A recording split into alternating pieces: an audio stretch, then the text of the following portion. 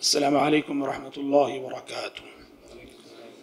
الحمد لله رب العالمين، والصلاة والسلام على أشرف الأنبياء والمرسلين وعلى آله وأصحابه أجمعين وعلى من تبعهم بإحسان إلى يوم الدين. أما بعد، أعوذ بالله السميع العليم من الشيطان الرجيم من همزه ونفخه ونفثه.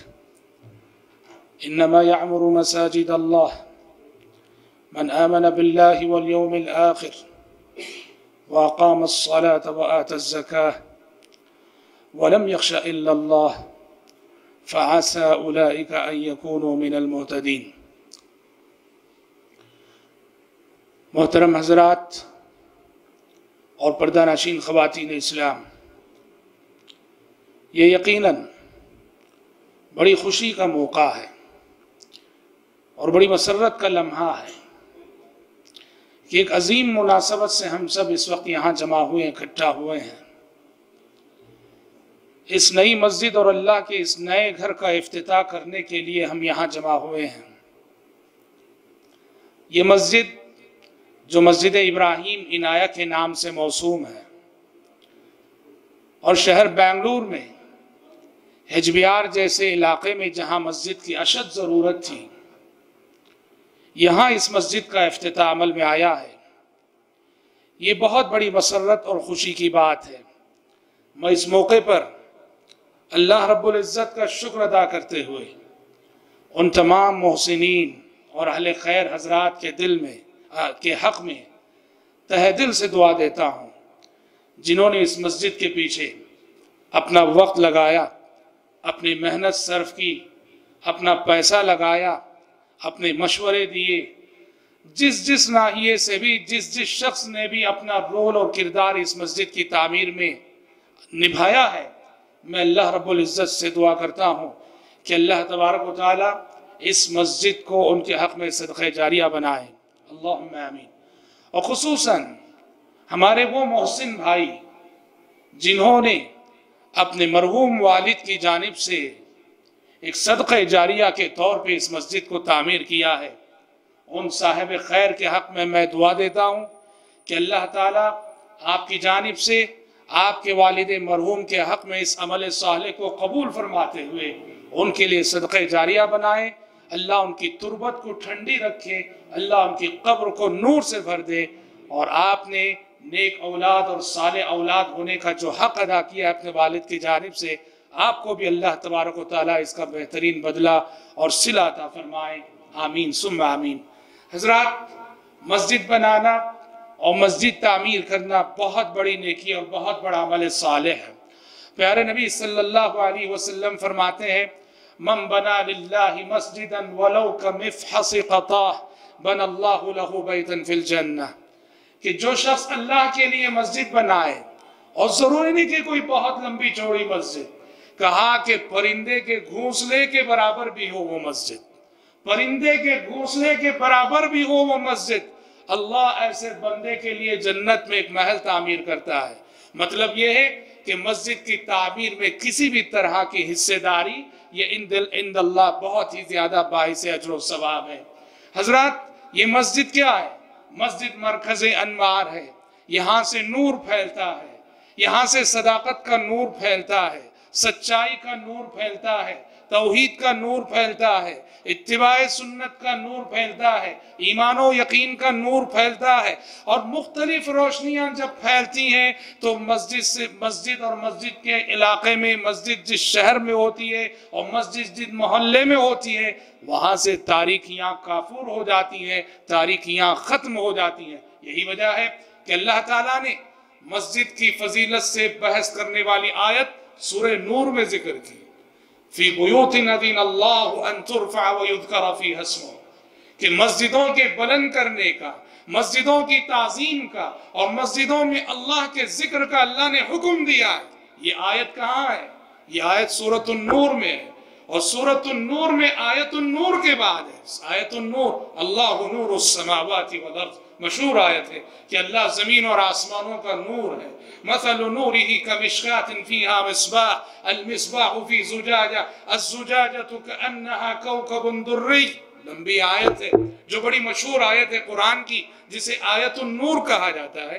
देखो अल्लाह ने मस्जिद की अजमत का तज़किरा कुरान में कहाँ फरमाया है? सूरतुन नूर में। आयतुन नूर के फौरन बाद फरमाया है, ये बताने के लिए कि ये मस्जिदें मरकज़े अनवार हैं, यहाँ से नूर फैलते हैं, यहाँ से रोशनियां फैलती हैं। यही वजह है, हदीसों में भी आता है कि प्यारे नबी सल्लल्लाहु अलैहि वसल्लम जब मस्जिद जाते थे, मस्जिद जाते हुए भी आप ये दुआ पढ़ते थे, और वो दुआ भी दुआए नूर है।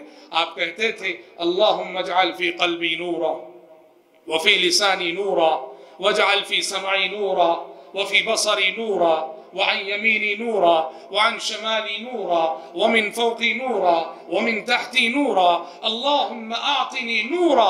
ये दुआ है जो मस्जिद जाते हुए हमेशा पढ़ना चाहिए। प्यारे नबी पढ़ा करते थे, और दुआ का मतलब है ऐ अल्लाह मेरे दिल को पुरनूर कर दे, मेरी जबान को नूर वाली कर दे, ऐ अल्लाह मेरी बसारत को पुरनूर कर दे, मेरी समाअत को पुरनूर कर दे, ऐ अल्लाह मेरे दाएं नूर कर दे, मेरे बाएं नूर कर दे, मेरे आगे नूर कर दे, मेरे पीछे नूर कर दे, मेरे ऊपर नूर कर दे, मेरे नीचे नूर कर दे, मुझे नूर में नहाया हुआ इंसान कर दे। ये दुआ प्यारे नबी सल्लल्लाहु अलैहि वसल्लम ये मस्जिद जाते हुए करते थे। तो दलील है इस बात की, ये मस्जिदें मरकज़े अनवार हैं, मरकज़े अनवार हैं। यहाँ से सदाकत का नूर फैलता है, तौहीद का नूर फैलता है। यहाँ जो खुतबे होंगे, यहाँ जो बयानात होंगे, यहाँ जो दुरूस होंगे, यहाँ जो इबादतें होंगी, यहाँ जो रियाजतें होंगी, और यहाँ जो लोग जमा होंगे, एक दूसरे से आशना होंगे, एक दूसरे से वाकिफ होंगे, एक दूसरे की हमदर्दी के जज्बात से मामूर होंगे,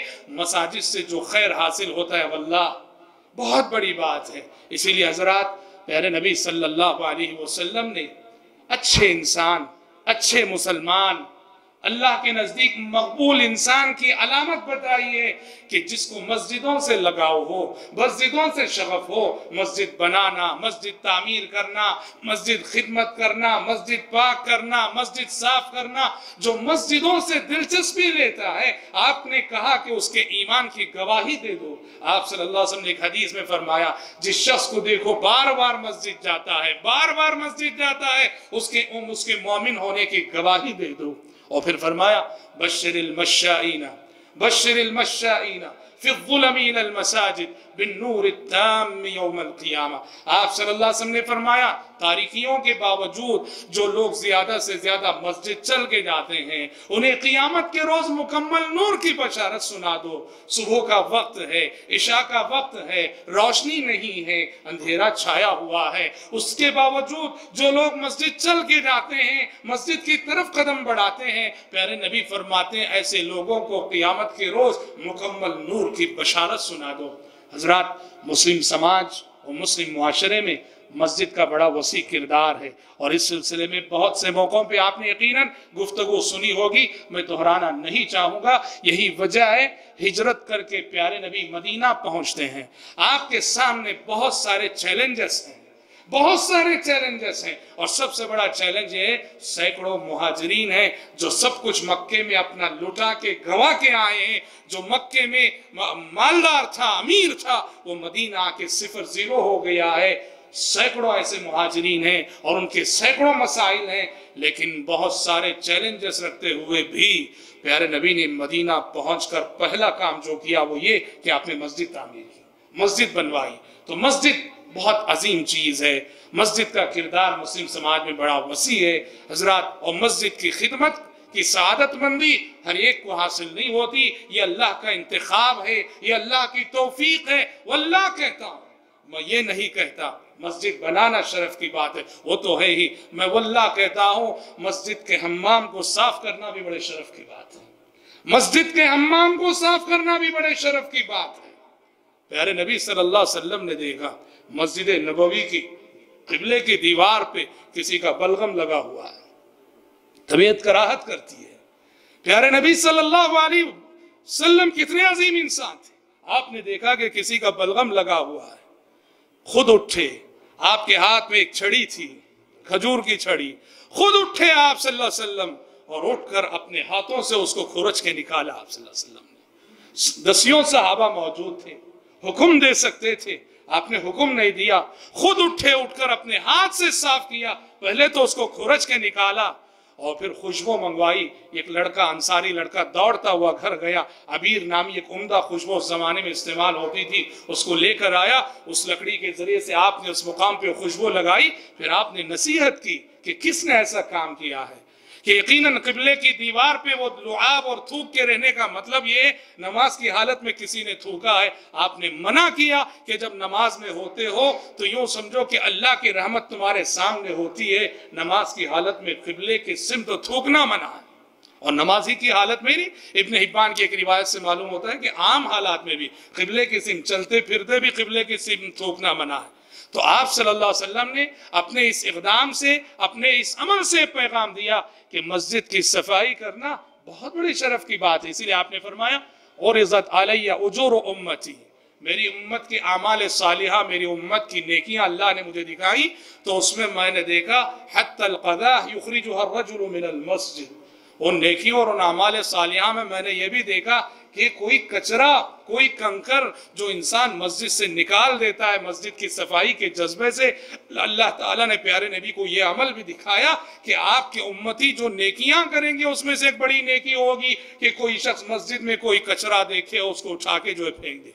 तो ईमान की बात है, ईमान और यकीन की बात है, ये बड़े शरफ की बात है मस्जिदें बनाना, मस्जिदें तामीर करना।